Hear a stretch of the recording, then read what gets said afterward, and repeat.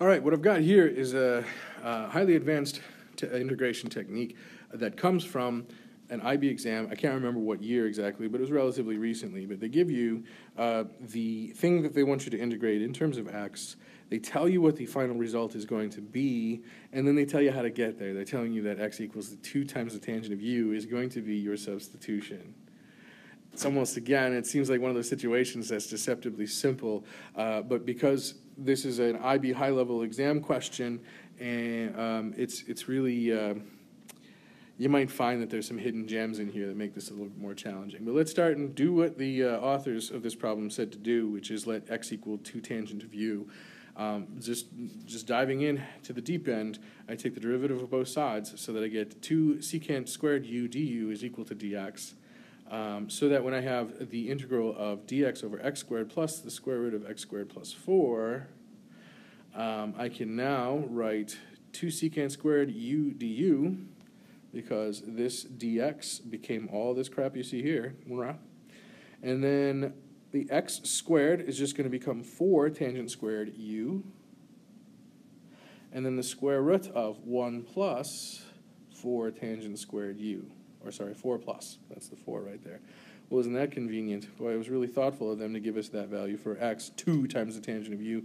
Now we can see all those 4s matching up quite nicely. So let's do some cosmetics. First of all, I point out that the 4 is in common, so I factor out the 4 and take its square root. It becomes 2. 2 times 4 is 8, so that's where the 8 tangent squared of u comes from. And then we have the square root of tangent squared of u plus 1. This gives us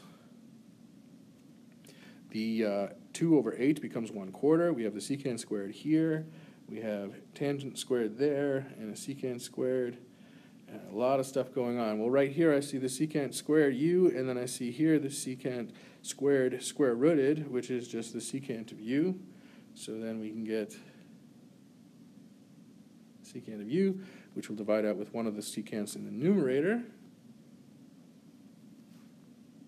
giving us 1/4 cosine squared u over sine squared u times 1 over cosine of u. Where did all this stuff come from? Well, the secant became 1 over cosine, and the tangent became 1 over sine squared over cosine squared, which when I reciprocate, I get this.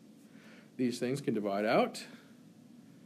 So now we have the cosine of u over the sine squared of u. I'm going to let x be the sine of u. V rather, be the sine of u, then dv is equal to cosine of u du, which gives me an easy to integrate function, and I put the sine of u back, and then I put the x back. Now this is actually, everything that I've done here, I went really fast through this chunk because this is a review of some of the basic fundamental u substitution algorithms. Notice there are 2 substitutions, the first with x in terms of u, and then u in terms of v. So we had to do 2 substitutions to be able to get here. Now that I have that, I have to actually get the sine of u so that it's back in terms of x, which is tricky because I know that the 2 tangent u is equal to x, but I don't know what 4 sine of u is in terms of x, so I'm going to have to know a little bit more about my trig. So as you can see, this problem starts off with just a simple substitution, but it requires A, that we know some basic trig identities, B, that we can clean up using our trig identities, C, that we can use substitution again, and then D, that we know our trigonometry well enough to replace the sine of u in terms of x. So here's what we know. X is equal to 2 tangent of u. I'm going to make solving for tangent of u is equal to x over 2, which informs a right triangle. If I had an angle u, x over 2 would be the tangent of that angle u. Well, I can write now the sine of u is going to be opposite x over hypotenuse. So I just have to figure out what that hypotenuse is going to be. Thank you, Mr. Pythagoras. The hypotenuse is 4 plus x squared, according to the data that I have here.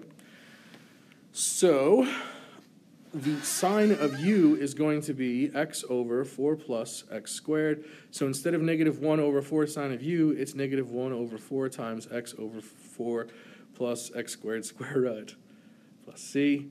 I'm going to multiply top and bottom by the square root of 4 plus x squared, so we get something a little bit cleaner. And as you can see, it turns out to be the very thing that the authors asked you to find. I'm going And when I do this work, I just do it, and then I hope and pray that when I'm done, I get something that looks like that. You can actually use this as a guideline to make sure that you're at least feeling like you're on the right track. But as you can see, we can go from the sublime to the ridiculous when it comes to U substitution, integrals, and trigonometry. So that's what this is for. I hope you found this informative. Thanks for watching.